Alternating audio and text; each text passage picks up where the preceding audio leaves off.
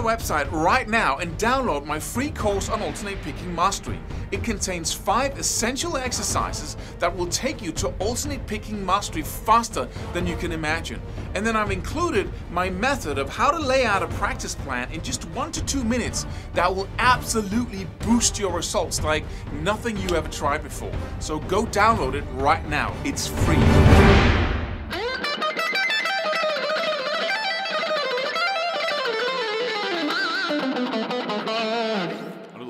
With a little melodic minor there. This video is about a speed trick, which is really, it might not seem like, we want tricks that, can I get that tomorrow? Can I learn to play ultra fast tomorrow? But this is really one of the huge ones because I discovered relatively late in my development, unfortunately, because if you haven't watched the previous video, please go back and do so, about legato, the hammer-ons and pull-offs technique. But I discovered pretty late what mastering legato, hammer-ons and pull-offs can really do for your playing. And you can really master that technique at a level that most people, they don't even realize that legato, hammer-ons and pull-offs, it's not just not fretting, unfretting and fretting the notes without your right hand. If you have enough distortion on the sound, you can just, play any lick, but just don't pick it. And then you'll, remove your fingers and put your fingers on the frets and it'll give some kind of sound, right? And if you put distortion to that, it sounds like something, right? And that's why most of us really never really look into deeply enough how good we can become at this technique. And the cool thing about this technique is that it's the easiest road to playing fast. No, is everything about playing fast, Claus? No, it's not. But that's just one of the elements of playing, right? And fast, what is that? You need to be able to play the notes you play at a certain level of speed. Otherwise, it doesn't make musical sense, right? If you have to play Itsy Bitsy Spider like,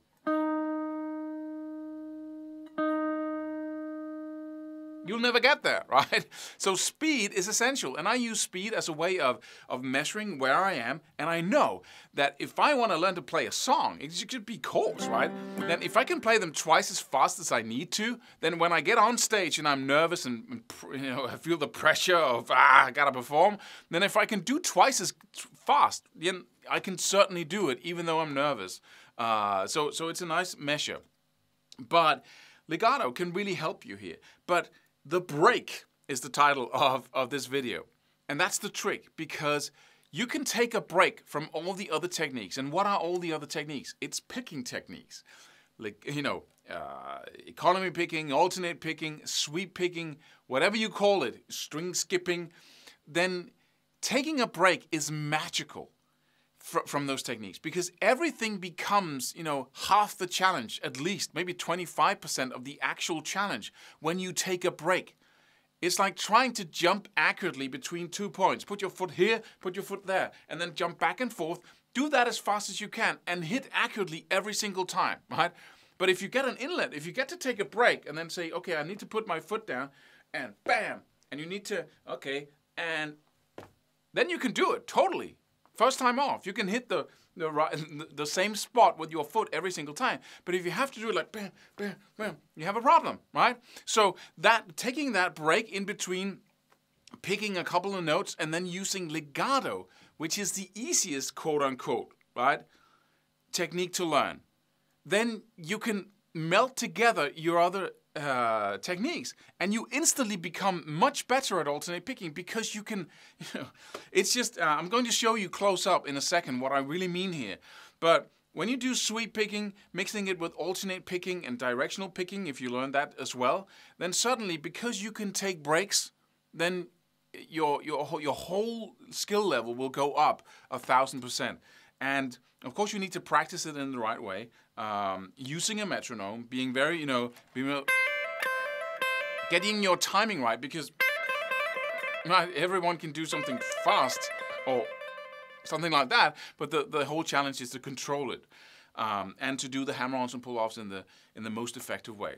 I, of course, have a course online that is focused on the whole period of time where I was ultra focused on this technique because I suddenly discovered what it could do for me. So I just try to go for the top level of what you can possibly do with that technique, how effective you can be. And that's why one of the sections in that program is focused on using legato on an acoustic, right?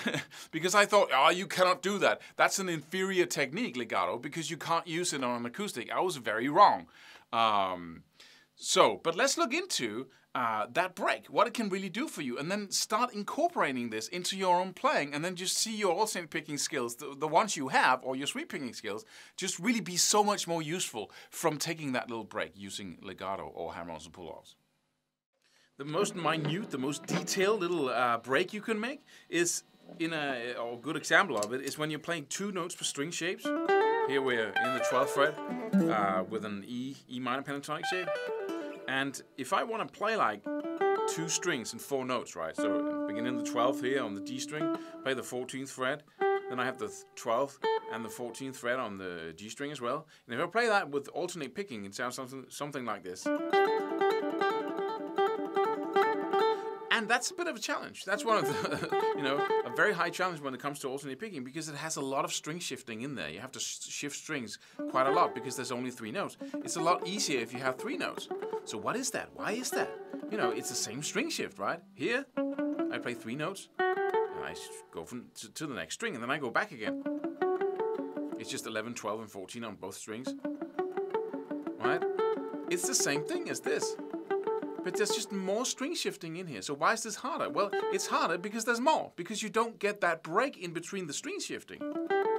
Right? That's where the break comes in again. If I play 2 triplets on each string. So instead of playing, I play. Right? Then it's even easier.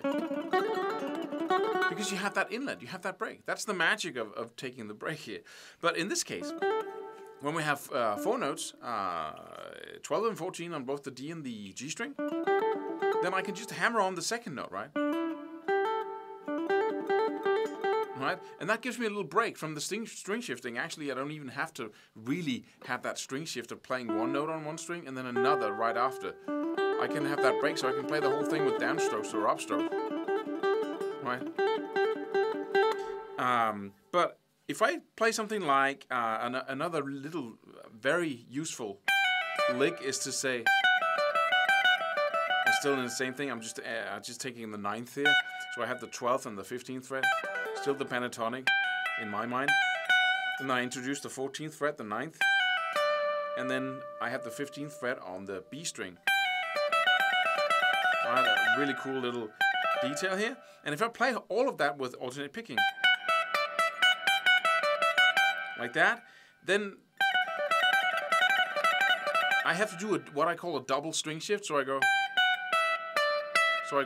down, up, down, and then I hit that string there. So that's an inside string shift, right? And then right back to the high E string again, right? Right?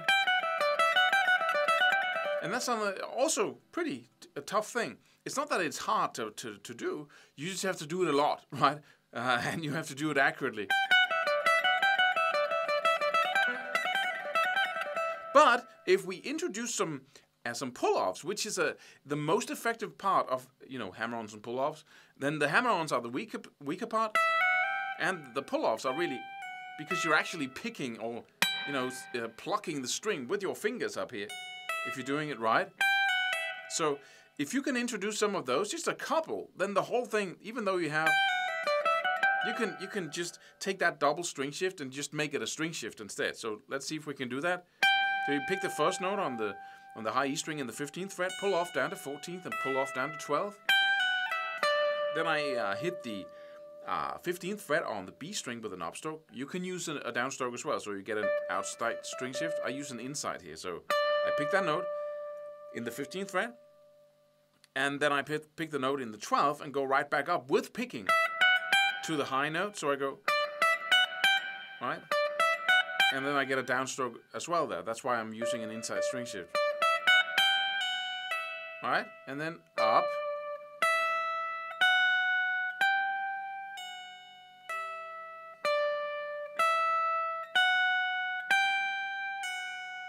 right? So now I have a totally different thing going on.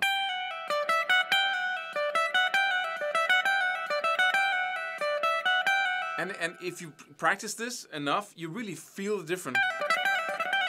So I only have to go boop, ba, ba, ba, and then I can take a break from alternate picking, because then... And that makes the alternate picking much easier. That's why it's so important to learn legato or hammer-ons and pull-offs first off. Because when you can do that, learning simple alternate picking techniques will really boost that and make your legato technique so much stronger. And you get to use and practice alternate picking as you play.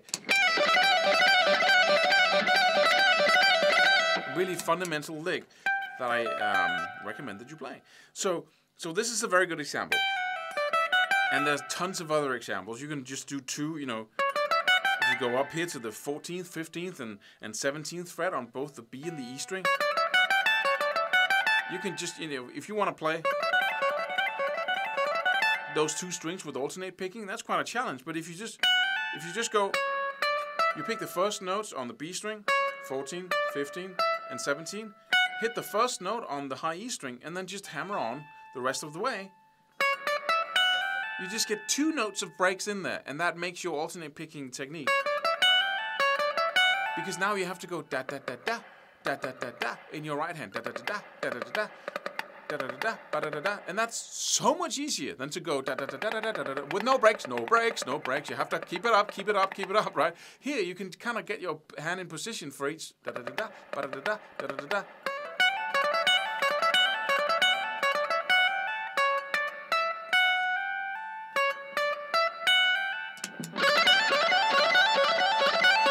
Because you're mixing the two, you don't really hear the weakness of the hammer-ons up here. As we talked about in a previous video, and if you haven't watched it, go back and do so, about the weaknesses of legato here. But by combining the two, you really strengthen your alternate picking and you strengthen your legato. It's just a miracle. Subscribe for more free videos. Do it. Do it now. Do it.